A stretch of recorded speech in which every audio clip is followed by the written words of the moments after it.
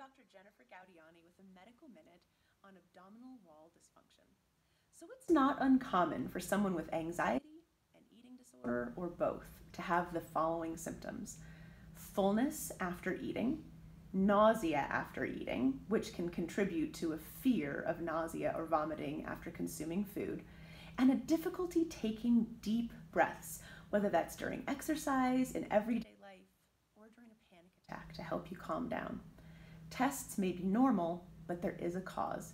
It's called abdominal wall dysfunction, and it means that the core muscles and diaphragm muscles have become so tense that they don't work properly. If you can't take a deep breath, you can't massage your intestines forward for good digestion.